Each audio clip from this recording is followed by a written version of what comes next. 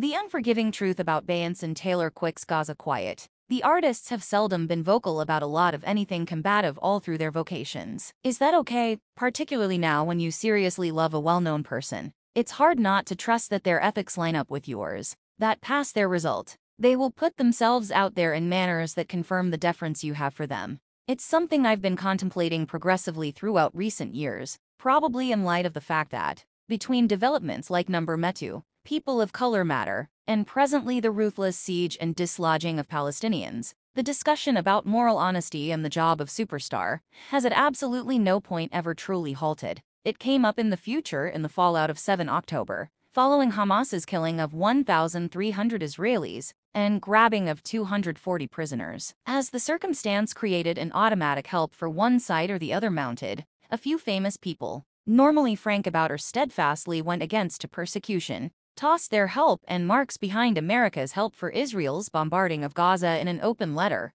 elably improving on the contention as an open and shut fight against dread, those requesting a truce, and for the most part, receptive to the fear of expansionism. The incorporation of names like Jordan Peele, Constance Wu and Tyler Perry supporting Israel came as a shock. How should, to utilize one model, somebody who gave us Get Out, and offered the majority one of Hollywood's more canny and complex portrayals of the treacherous, all-consuming effective bigotry, unquestioningly co-sign what many feel is a deadly, bigot pilgrim system. Quite effectively, it ends up, according to many, it appears to be that Israel's tactical reaction, killing regular people in their homes and in medical clinics during the several thousands, is, because of reasons I and numerous others struggle with tolerating, saw as particular from different types of persecution anyway. What of the VIPs who have been quiet? Is their resignation worth judgment? Also enter the conversation around Beyoncé and Taylor Quick's most recent show films. Renaissance, a film by Beyoncé and Taylor Quick. The Period's Visit. While the topic of these visits is,